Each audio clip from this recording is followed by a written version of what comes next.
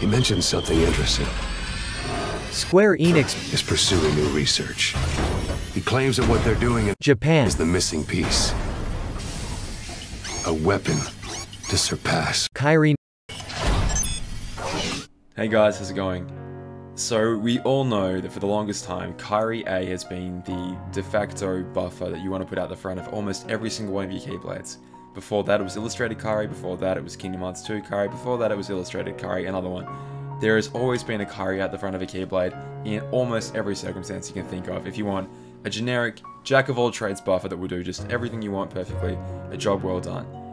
Well, as of right now, that has changed with the brand new Namine medal, so it's pretty close to Kairi. It's Kairi's nobody, but Kingdom Hearts 3 Namine is without a doubt the best buffer the game has ever seen by an absolute landslide. It is not even close.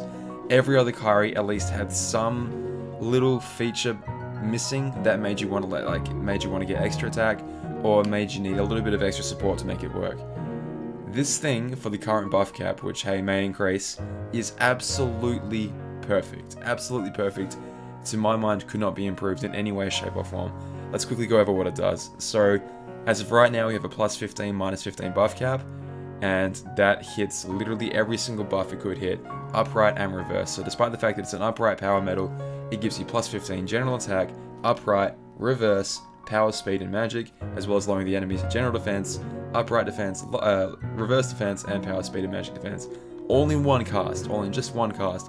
Don't even mind the fact that you get extra attack. Hey, if you've been debuffed and you get extra attack on the thing, easy peasy. You just got yourself plus 30 that will literally get you out of any hole the game could possibly put you in. It's pretty insane. Adding to that, every single time you cast it, you gain 2000 strength to every single medal from that point onwards, no matter if it's upright, reverse, power, speed, or magic. It is an overall generic plus 2000 buff. And plus 2000 is already, plus 2000 itself is already good, but the fact that it applies to literally every single medal after that, no matter what the attribute, is just even more insane. It does all the other Kairi effects as well. It does a heal, it does the Asuna effect, so it gets rid of poison, paralysis, or sleep. It gives you back 2 gauges as well, 5 gauges as well, I believe, so I suppose in that respect, it doesn't give you as much as Kairi does, which gives you 10. Who cares? It does it does plenty on its own. And it also, whenever you cast the Supernova, it gives you that 280% bonus, which is standard right now, as well as giving another plus 5,000 to every single thing in the game, every other medal that follows. It is by far and away the absolute perfect buffer to go out the front of every single Keyblade in the game. Completely insane. And adding to that, you know, like all buffers, it should have a pretty weak multiplier, right? A pretty low strength so that you put it at the front of a Keyblade and you just get your buffs out, right? No, as of right now, it has one of the highest strength values in the entire game, and by far and away, the highest strength multiplier by a landslide. It is completely and utterly stupid. Like, the strongest setup in the game right now is 7 of these in a row, with you obviously 5, your pet, and then your friend. It's not even a contest. This thing is utterly ridiculous. It really makes me wonder what the game is going to look like soon, because I do believe this is meant to be a buffer. It's meant to be a buffer, and I can only imagine what sort of big attacky medal is meant to follow it. Anyway, let's have a look. Okay, so obviously with your only power Keyblades, no brainer, it's going to go right on the front there and do a lot of damage in that correct slot.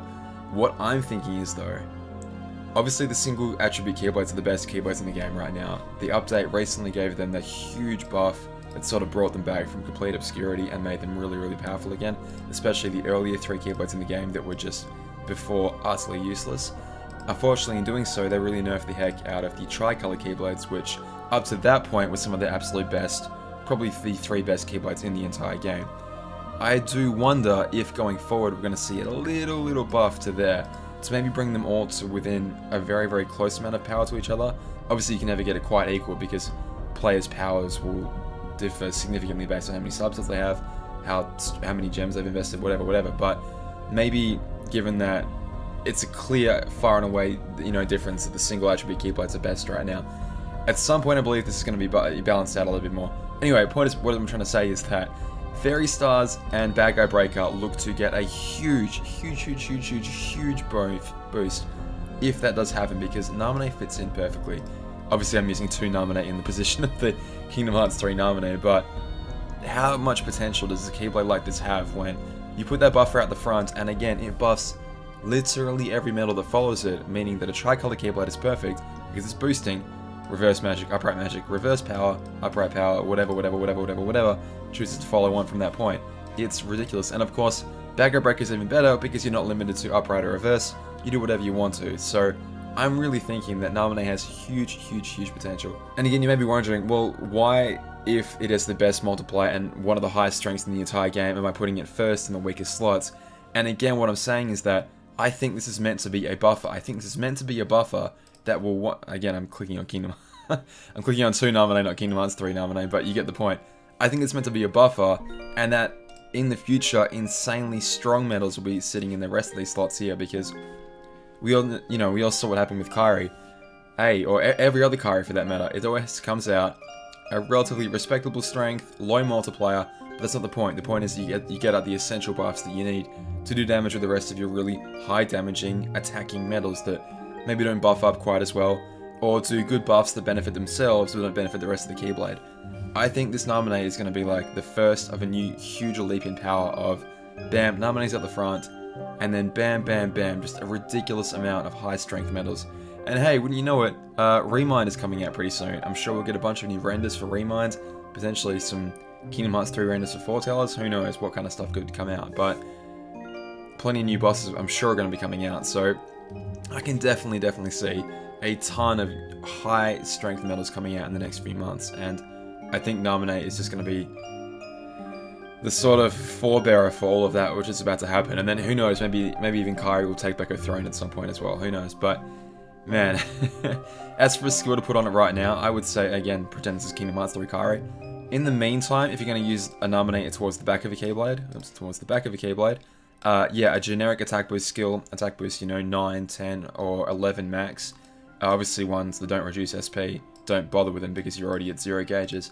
Something that you're willing to replace, so like if you got like a spare 9 max or a 10 max lying around, and you just want to throw it on there for now, I reckon that's a good idea, because something that you're willing to lose, because I think in the future you could end up putting a defense boost 6 max or a second chance 4 on it and be pretty happy with it.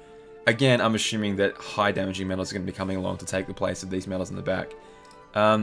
When it does come into the shop, the way it happened in the JP version was that it was a VIP banner, 10 pulls would get you guaranteed a Namine, and the regular poverty banner for people like me, I hope you guys know it's a joke when I say that, the regular Povo banner was, again, 10 pull Mercy to get you either Kingdom Hearts 3 Kairi B, Shion B, the upright speed one, or Namine herself, so a 1 in 3 chance of the new Namine.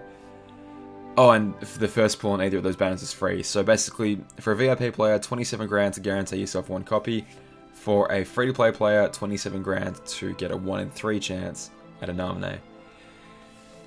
Oh, I'm pretty tempted. I'm not gonna lie, I'm pretty tempted. We'll see what happens when it comes out. I don't want to bore you guys too long, but yeah, it's a ridiculously powerful metal. It's shaking me up enough to the point where I'm like, well, I should make a video about it, describing how good the thing is.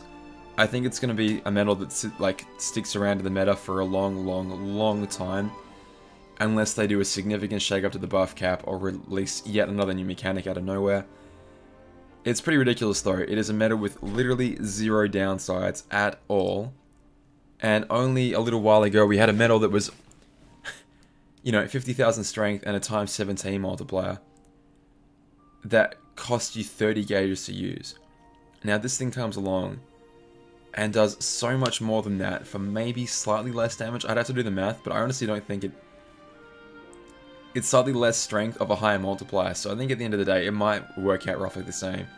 And it's only been about 3 months since Pirate Sora came out, and that metal was, again, hugely powerful at a huge cost, to the point where it's almost prohibitively restrictive for being used.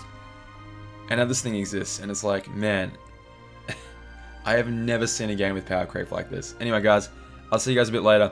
I'm coming back around to making videos again. I was in a weird place with YouTube, but I miss making videos a lot, so I'm hopefully going to do a bit more. Anyway guys, all the best. Catch you later. Sorry, I'm really tired. I just watched the Square Enix stream at 5 in the morning. All the best guys. Bye!